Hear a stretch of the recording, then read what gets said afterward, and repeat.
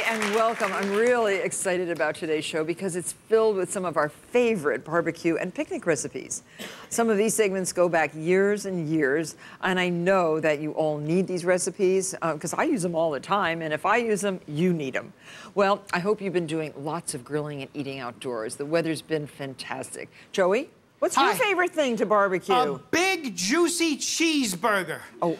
The whole juicy cheeseburger is put on the grill all together? Yes, including the bun and I put teriyaki sauce in there sometimes, and I cover it with blue cheese. Just the burger, though? Yeah, just the burger. It's my favorite thing to grill, although... In a covered grill or an open grill? I cover it so the heat, the heat builds up, so and melts the cheese really well? Melts the cheese really well. I'm a cheeseburger nut. Now, what kind of meat do you use? I use just beef, as lean as possible. Chuck, round, sirloin? I invite Chuck every once in a while. No, just Chuck, or every once in a while I'll say, grind me up a good piece of meat, and I like to make my own. The flat ones, they get boxed and frozen sometimes. No, never. No. But a nice big cheeseburger is what I like to have. Good.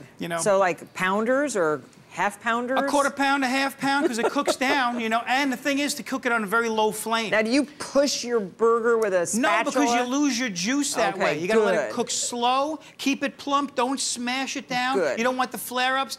A mistake I made was high flame, pushing it down one time. The juice came down, the grease came down, flare up, fire in the backyard. My gate was locked. How are your eyebrows? The key. My eyebrows, I had to grow them back. And then the fire department came and I couldn't unlock my gate. They had to step on a big flower pot, shoot the hose over the fence. They put it out with a bolt cutter. They cut the lock. They came in. Everything was fine. But don't get it low flame. See, very little the grease. perils of backyard barbecuing. Oh my gosh. Yes. Okay, take it from Joey. Be careful, and don't press down on those hamburgers. That's right. Yes. Well, today you're going to learn lots of barbecuing tips and techniques, and plus you're going to end up with some really great recipes, and they'll all be on the website at marthastewart.com. But first, let's take some questions from the audience. These audience questions are my favorite part of the program, and raise your hand if you have a question. Hi. Hi, I'm Claudia Lieberman, and I'm from Oceanside, New York. My husband and I are always fighting while we're barbecuing whether to have the top up or the top down. So he'll put it down, I'll put it up. He'll put it down, I'll put it up.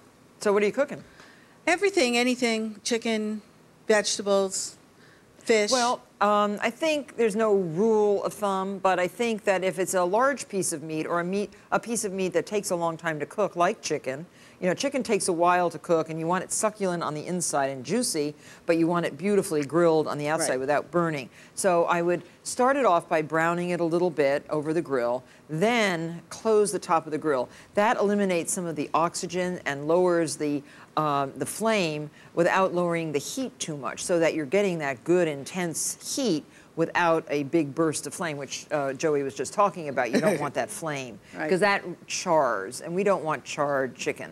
A big piece of steak, too, a thick steak. Oh, I had a great London broil the other night my friends made, but it was a big, thick one, and he had it covered. Cheeseburgers, too, essential to cover if you want to melt that cheese perfectly on top of the burger. So it's either or, but be careful. And how do I keep him, stay at the barbecue? Guess what? Is he doing all the cooking at the grill? Well, he thinks so. Okay, let him I end up taking over. He walks away, and then I take over. If he's covering it, it's probably good. It's probably good. Okay. So, and if I had somebody to grill for me every single night, boy, I wouldn't tell him anything. I made a pact. When I got divorced, I made a pact. I will not give any man any instructions ever. Just let him cook. Thank you.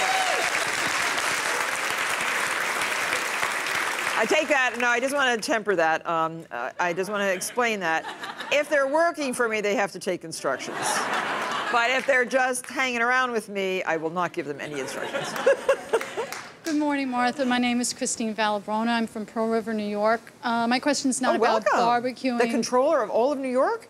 Pearl River. Oh, of Pearl River. I'm sorry. Oh, excuse me. I thought you said a controller of New York. No. Oh, my gosh. My question's not about barbecuing. It's more personal. I was wondering if you could invite anyone, alive or dead, to your home as a weekend guest. Who would it be and why?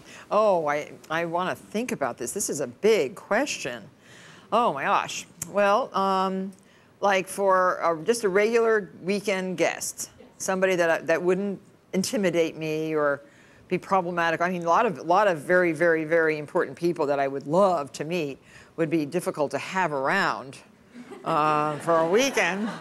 And they might, not like where they are, and they'd be complaining and stuff. I don't want to do that on a weekend. Let me see. Who would I like to have? Oh, well, I'd like somebody funny. Okay, let's start off with funny. Just not long ago, I met Will Smith. I'd like to have him around for a weekend because he'd be very funny. And Robin Williams would be funny. I don't know if I could take him for a whole weekend, but he would be very funny and keep things lively, I am sure. And if I were in Maine, at my house in Maine, where there's lots of things to do, that physical exercise to do, I'd love to take a real great athlete with me for the weekend and force me to do stuff, Thank you. Thanks for your questions. Next, burgers on the grill, and we filled them with a scrumptious surprise. Can you guess? Find out when we come back.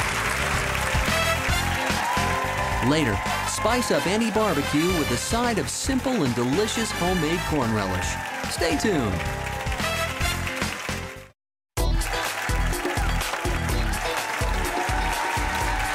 The burger isn't just a beef patty anymore. This American classic is constantly being reinvented. Here's our version. There are beef burgers, buffalo burgers, lamb burgers, veggie burgers. Even fancy restaurants have gotten in on the burger craze with ones that can cost up to $50. I just had one at DB44, and it's filled with foie gras, if you can believe it. Today we're making turkey burgers, and what makes ours really special is that some of the toppings are incorporated right into the turkey meat for added flavor. So let me show you how easy it is. First of all, you get yourself some really nice fresh ground turkey, 1.5 pounds, and pretty much every good supermarket butcher is grinding turkey breast now. It's preferably somewhere between 92 and 93% lean meat, which is healthy and good and a nice alternative to beef. And to this, we're going to add 1/2 cup of finely grated Gruyere cheese. That's an odd addition, don't you think? See how finely grated it is? And this just gets incorporated into the turkey. Also, 4 thinly sliced scallions cut crosswise, the green and white parts, colorful. 1/4 cup of dried breadcrumbs. That helps with the texture of the turkey. 1/4 cup of Dijon mustard. And don't use hot dog mustard. You know what I'm talking about, that bright kind of yellowy mustard that you get on the hot dogs at Yankee Stadium and at the carnivals. So get this mixed in, and also we're going to add 1 clove of garlic, finely minced. That's it. And of course we're going to add a little bit of salt and freshly ground black pepper. I'm using a fork to kind of mash it all together. We have some turkey burgers already formed and grilling on the grill. The rolls are toasting gently. And this is for 4 burgers, by the way, 4 large 1-inch thick burgers. Now I'll just add a little bit of salt and some freshly ground black pepper. Turkey can take some seasoning. So don't mash too much, but you just divide it in half that way, and then in quarters, so that way. So now a very nice way to make the burgers themselves, get yourself a bowl of iced water. Just wet your hands like that in ice water. Grab your 1/4 of the meat and form this into the perfect burger. I like a nice even shaped burger like that. And it works really well with the ice water. It's just amazing how it prevents the meat from sticking to your fingers. And that little bit of extra water isn't bad for the hamburger itself, actually. So you can see a little bit of the green. It's a nice colorful burger. And you don't want to make this so solid, but you don't want it to fall apart on the grill either. Whenever you're making meatballs or hamburgers, anything with ground meat, always wet your fingers. You learn that from watching Chinese chefs making those wonderful lion's head meatballs. There. 4 gorgeous burgers, almost all the same size. And when I'm grilling, I always have a damp bar mop. This is called a bar mop or a bar cloth, right like that, and a dry one. It's very handy to have. Now, on the grill, oh, these are done. Oh, they look so great. Let me take these off. You're going to cook the hamburgers on a grill that's been lightly sprayed with non-stick vegetable spray. It's kind of important because turkey burgers don't have a lot of fat in them. So you don't want to just put them right on the grill and expect them not to stick. Don't they look succulent and good? Oh, here's the perfect one. Yummy. So just scrape a little bit where you've already grilled and spray with Pam or whatever. Let it cook off a little tiny bit. Add your burgers. And don't move them for a little while. And don't stand there pressing them down. You don't want to compact them. Now put these on the hottest part of the grill and let them start to cook. The rolls are ready. People can dress their own burgers. We have a lot of kids waiting hungrily for their special turkey burger treat. There you have it, delicious. Wow, the kids are having the greatest time. The barbecue is ready. The burgers are delicious. Hey kids, you wanna come and have some food? Who's ready for a turkey burger? I am. Help yourself to lettuce, tomato, onion, homemade bread and butter pickles. Make sure there's plenty of squeeze bottles full of their favorite ketchup, their favorite mayo, and their favorite mustard. I like ketchup. Great. These are actually quite delicious for you. So help yourself to salad, whatever you can get, and if you need help, I'll help you. You are Francisco's daughter? Yeah. You're so pretty in your red shirt. What would you like, a turkey burger? Yes, please. Okay, and you can help yourself to sweet potato salad, lettuce and tomato. And we're going from biggest boy to littlest boy. There you are. Enjoy. Okay, here, I'll put some on for you. Is that enough? Yeah. Would you like some? Okay, what about some tomato, lettuce, onion, anything else? No? Okay. Oh, you're being adventuresome. Great. Having all three. Well, now that they're taken care of, I'll help myself. Some iceberg lettuce, a slice of tomato, homemade bread and butter pickles, a little mayo, and a little ketchup. And remember, the cheese is already melted, the onion's already in the burger. Now, doesn't that look good? And it's healthy. Burgers in the backyard, the quintessential summertime treat. Hey, you're so quiet. Delish? Yes. Yeah. Good. Very good. Having everyone choose from a selection of condiments and sides makes for a very festive, fun time. We'll be right back. Next, a tasty complement to any barbecue, homemade corn relish. And later, good things to keep you cool during the summer. Stay with us. Whether you're barbecuing in the backyard or picnicking in the park, a perfect addition to any meal is corn relish. Take a look at how to make it. We're going to make a sweet corn relish that'll remind you of the garden fresh vegetables you had all summer long. This is very easy to prepare and will last for about a month in your refrigerator in an airtight container. And you can use it as a relish, you can use it as a side dish, you can use it on the top of delicious grilled hamburgers or even with a piece of meat. So to make 8 cups, you need 2.5 cups of vinegar. And I'm using cider vinegar because I like the taste of cider vinegar. If you like, you can use plain white vinegar, but don't use anything too heavy or too fancy. You don't want to use a red wine vinegar. It's a little too strong. Also, 1¼ cups of sugar. It's kind of important to have enough sugar, even though the corn is sweet. When you're making a sweet relish, sugar and vinegar, very important ingredients. And of course, a really nice mélange of spices and salt. 4 teaspoons of salt. We're using a sea salt. And we're going to use 1½ teaspoons of mustard seeds, whole mustard seeds. See how pretty they are? So just 1½ teaspoons. Very important in a relish like this. 1 teaspoon of fresh thyme that's been taken off the stem. We're also going to use ½ teaspoon of celery seeds. And for corn, ½ teaspoon of red pepper flakes. So now bring this to a boil. Stir until all that sugar is dissolved. And you're going to cut the kernels off fresh corn. I'm using a very sharp knife that's almost like a Japanese cleaver. Cut just down to the cob without taking any of the cob with the kernels. So I'm using about 10 ears of fresh corn, 2 red peppers, seeded and very finely minced. And we also have 2 white onions. You can, of course, add a bay leaf or 2. This is how you can change the recipe.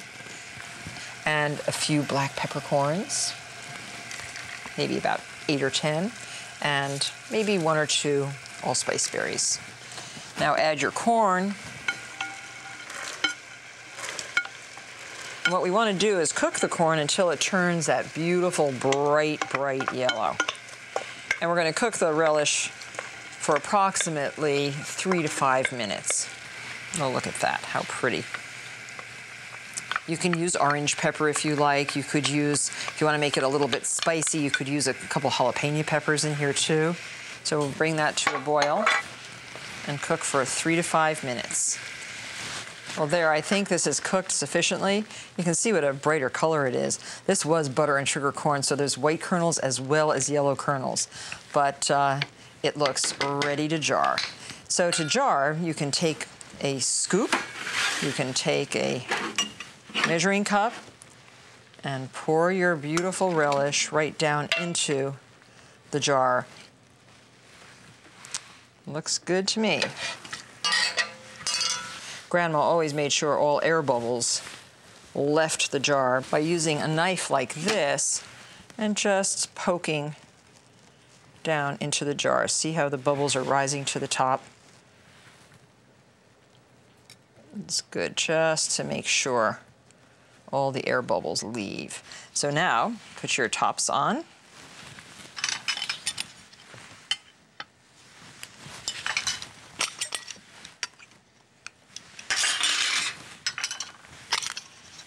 And the secret for getting the ring on tightly is turn and then hold the top, and I put it always on a cloth. So now tighten every ring. And you can use a damp cloth, it really helps. There.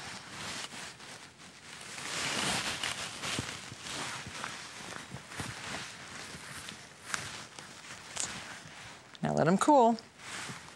Don't touch for at least an hour or so. Then those can go right into your refrigerator, and you can use this, as I said, as a side dish, as a condiment, as a relish, and your family's gonna love it. Here's a clever and lovely way to package your corn relish if you want to bring it to a picnic or give it as a gift. Watch. What do you think about this paper? Corn printed paper. I think it's absolutely beautiful, and it's really easy to make. Your kids will love this project. And you can even do this on wrapping paper. What you need are some ears of corn that have nice big kernels. This is a nice mature ear of corn, peeled, every bit of silk removed. Then get yourself a color box pigment stamp pad like this. We've gotten a lot of different colors. We have the golden yellow, we have a pale orange, a bright orange, whatever appeals to you. And then roll the corn quite heavily onto the pad. You want to coat those kernels really well. And you're going to have to do this several times to print a whole page of paper. And that looks good. And then you can start in the center if you like.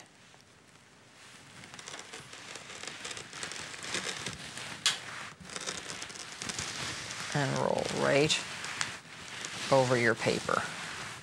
So there you have one row of corn kernels. Do it again.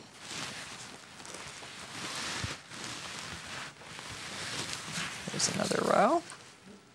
Very attractive. If you're going to use it as labels for your corn relish jars, as we are going to, you have to cut it into strips and apply a piece like this.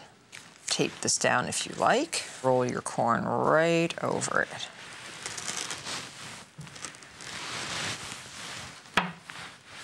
Then remove your label. and that will leave you an open spot on which to write.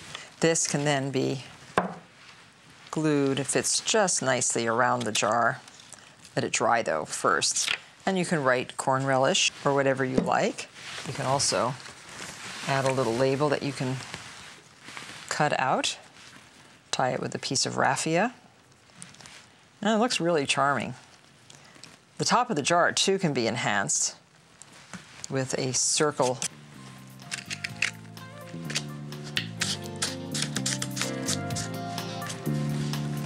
And there you have a gift ready to give to some lucky person. Corn print paper, it's a good thing.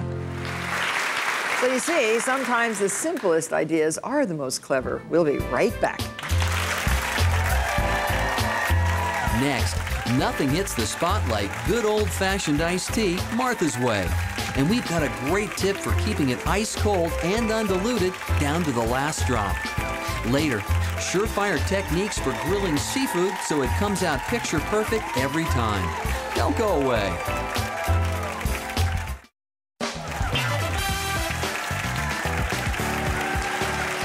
I find iced tea to be a great thirst quencher. And during the summer, I like to make all different kinds. The recipe you're about to see is one of my favorites. Take a look. When I'm in East Hampton on the weekends, all during the summer, my friend Marie makes a special blend of iced tea that everyone loves.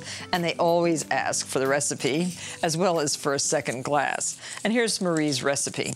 Take every kind of tea, the herbal teas that you have in your closet, in your pantry.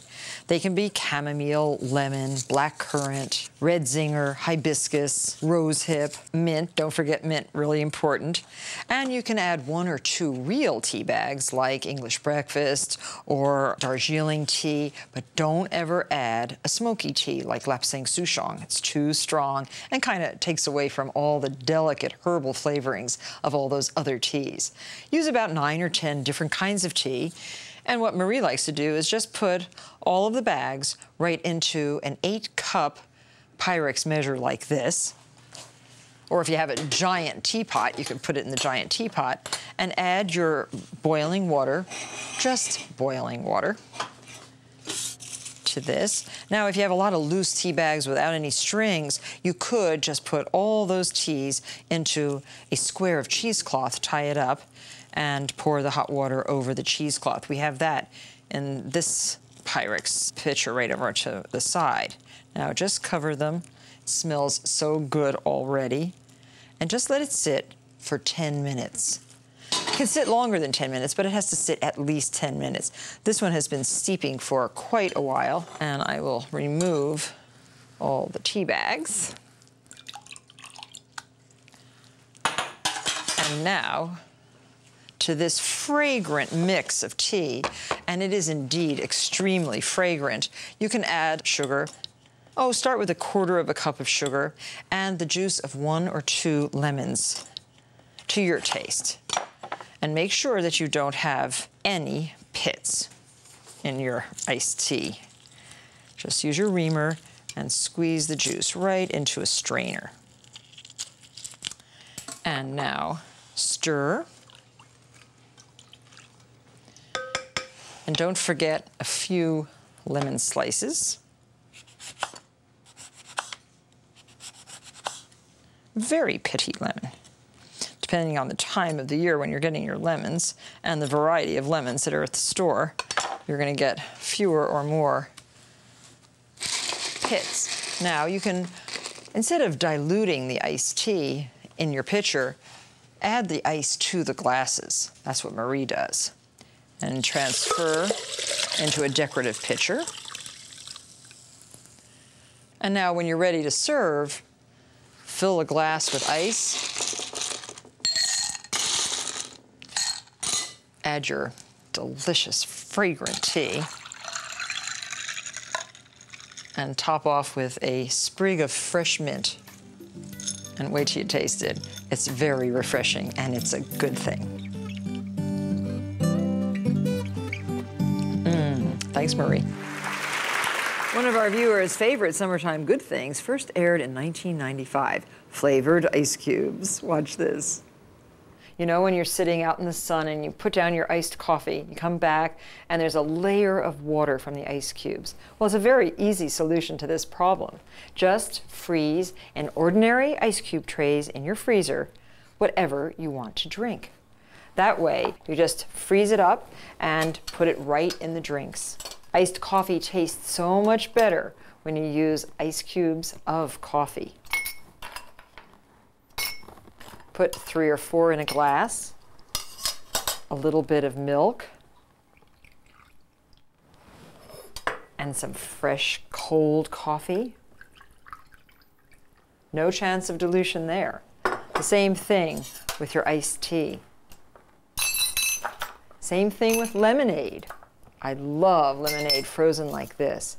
And you know what? Some of these flavors go really well with each other, like lemonade ice cubes and my cranberry and red zinger iced tea with a little piece of mint and a squeeze of fresh lime.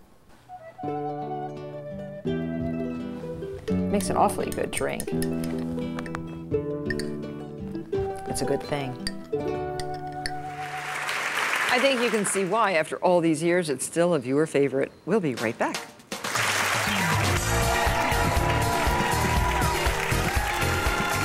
Next, learn loads of barbecuing tips and techniques from grilling expert Chris Schlesinger. And later, grilled corn discs, the perfect hors d'oeuvre for your next barbecue. Don't go away.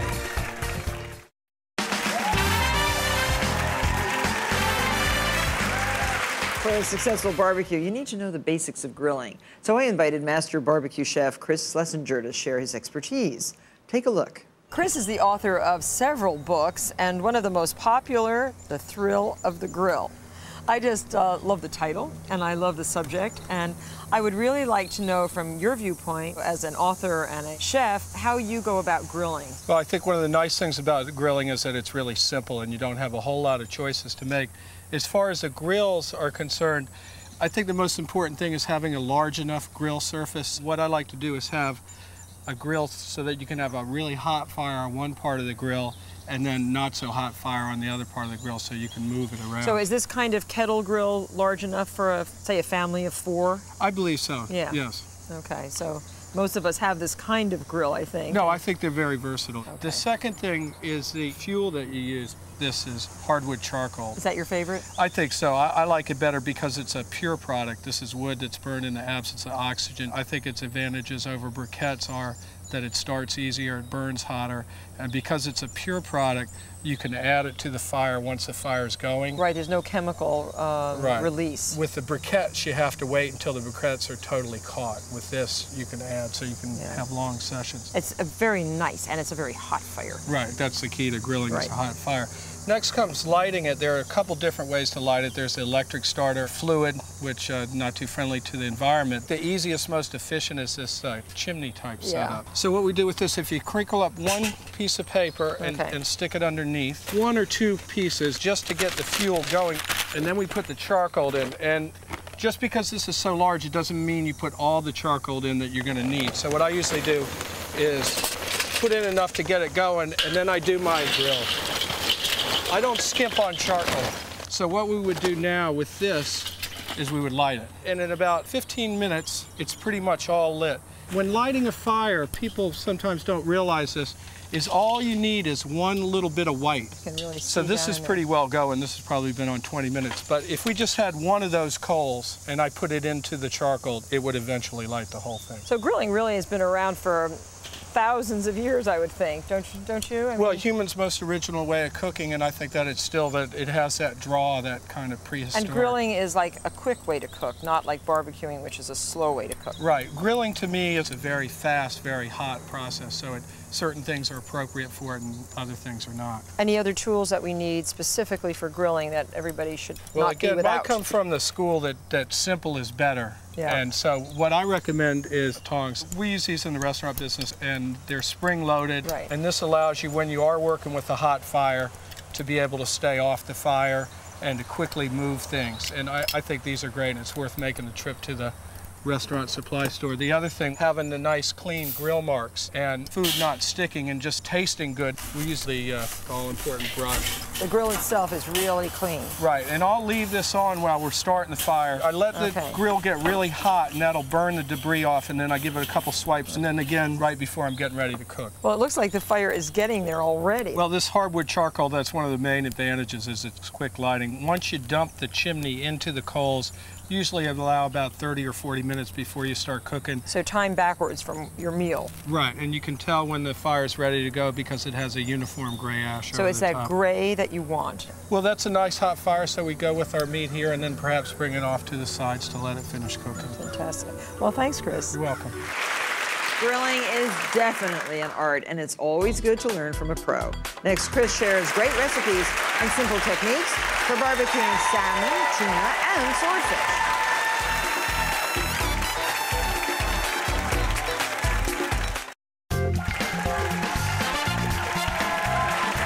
If you're looking for a healthy and delicious alternative to steak and burgers on the grill, why don't you try seafood? You'll become proficient in no time with grilling expert Chris Schlesinger's recipes and techniques. They're all on our website at marthastewart.com, but watch this.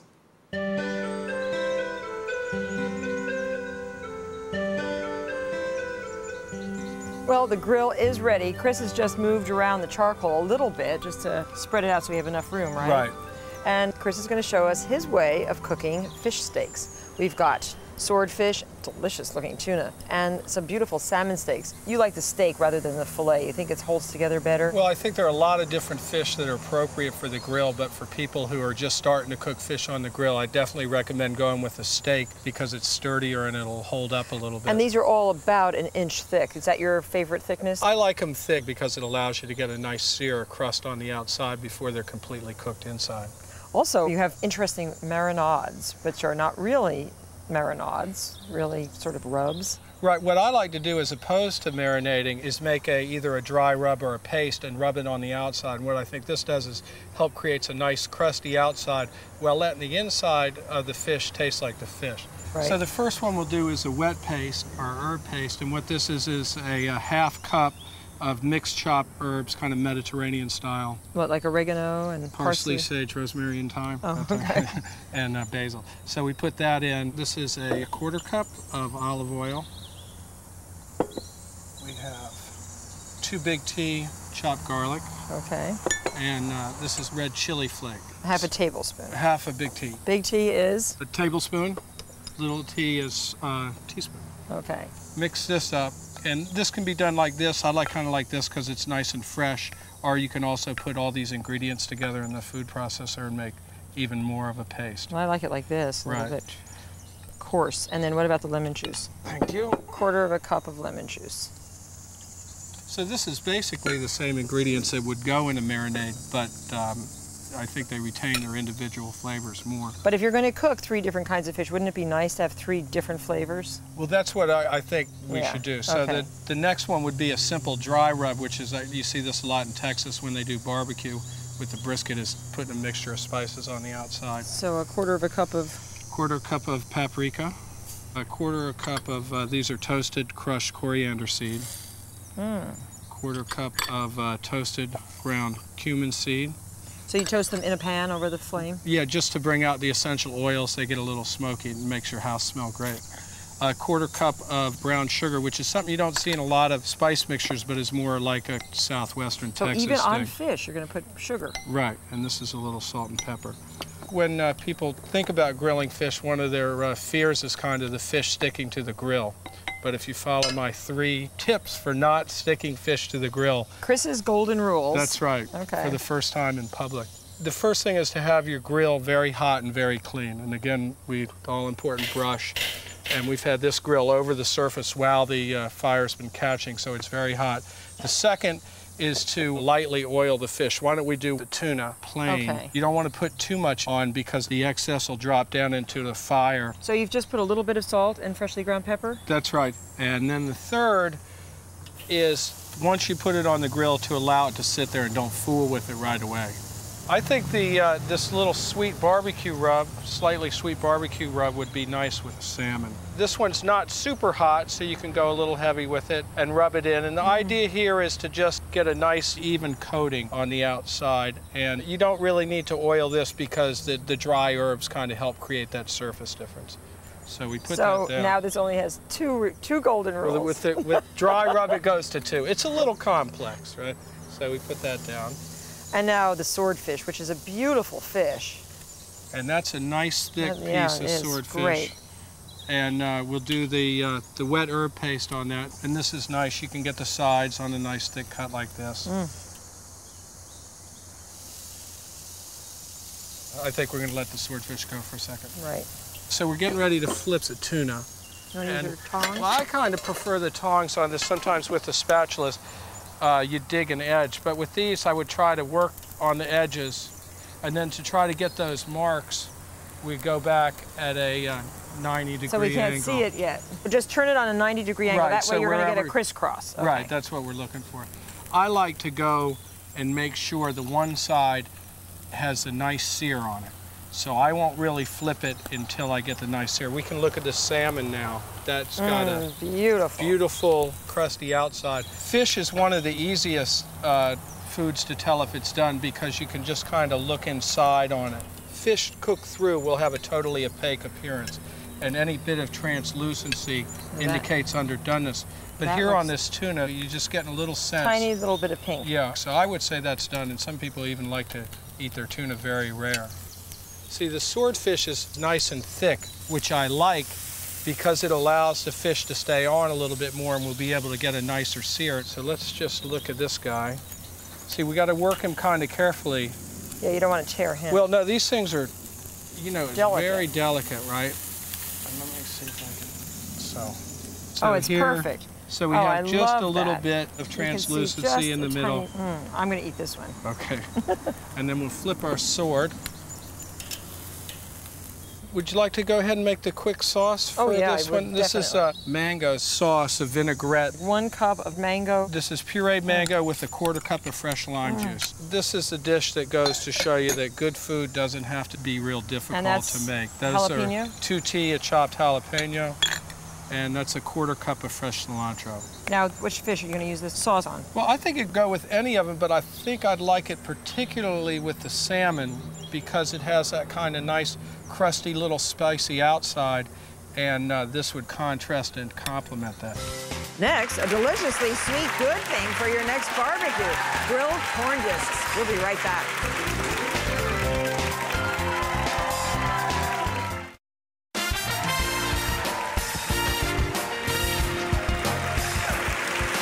If you're hosting a barbecue, here is a good thing your guests are going to love as an appetizer. And while you're grilling, you can just pass a bowl of beautiful blackened corn discs. They're grilled. Just pass them around. Let people munch on those while they watch the steaks and the burgers and the fish grilling on the grill. They're easy to make, too. If you find some really pretty bicolored corn or Silver Queen or Silver King or just cut it into, clean it all up, take off the husks and all the silk, and then with a serrated knife, we've been experimenting how to get the discs cut correctly. If you just turn it like that and then press down with your serrated knife, you can get these discs. Do this ahead of time, a couple hours at the most, because you don't want to, see how nicely they break up? And these are just so nice to pick up and munch on. It's much easier than a great big ear of corn, but the recipe is good for an ear of corn too. So once you have your discs, you just brush them with some olive oil, sprinkle them with salt and pepper. And I like to use lime and cayenne pepper too. You can sprinkle them with that. You can make a little mixture. You can even throw these all in a big bowl and toss them with some flavorings. And just put them in a very, very hot grill pan or right out on your charcoal grill. And these can just be put right in the pan. I grill them all the way around on the cut sides first, and then on the round side, on the kernels. And let them cook until they get those nice black marks. Sprinkle with salt and pepper. And a little bit of that extra delicious cayenne. And once you take them out, and then I just sprinkle with a little bit of fresh lime juice, and it's tasty. Grilled corn discs are a summertime good thing. For more information on today's show, visit marthastewart.com, our website. Tune in tomorrow for a show filled with lots of simple summer projects that you and your family are going to love, plus great meal ideas, and of course, more of our favorite good things. See you then.